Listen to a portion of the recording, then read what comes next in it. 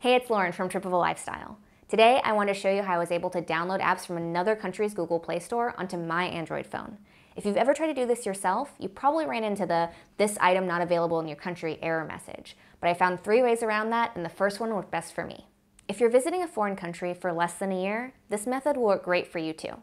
It was perfect for me because I'm currently traveling across Australia for 3 months, but I'm from the US. I just wanted to download some Australian apps without messing up my American ones or having to get a new phone here. The first step is to create a new Google account, which you can do at gmail.com or in the Gmail app. Now, you may be asked to verify a mobile number during registration. This is seemingly random and sometimes it's not required at all, but if you are asked, it's probably best to use a mobile number in the country whose Play Store you want to get into. You could always ask a local to help you out with their number. All they have to do is verify a one-time text. As I was signing up just now, it didn't even ask for a mobile number though. Like I said, totally random.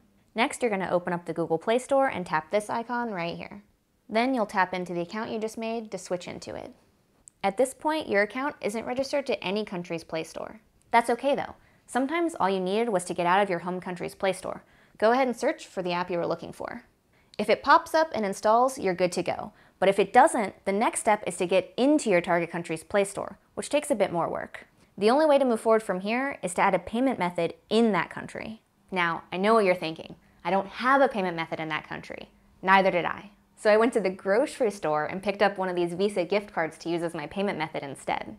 By the way, I was only planning to download free apps, but Google still needs a payment method to verify your location. If you're using this hack and you don't actually want to buy anything in the Play Store, you can just spend this gift card later somewhere else. No money lost. Anyway, just add the gift card as a credit card and make sure to register for the country you want. And when you're asked for a postcode, feel free to use the address of the store you bought it from. Worked for me. If you go back into your country settings, you'll see that you've been placed in your target country's Play Store, meaning you can finally download that app you wanted. Now, I do want to mention that while that one is my favorite method, there are 2 other ways to solve the item not available in your country issue. The first is to change your country setting on your existing Google account, instead of creating a new one. But that can only be done once every 12 months, so be careful.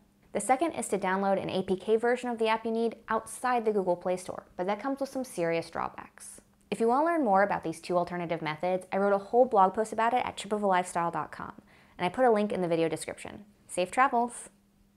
If you like this kind of stuff, don't forget to subscribe or follow along on your favorite social media platform.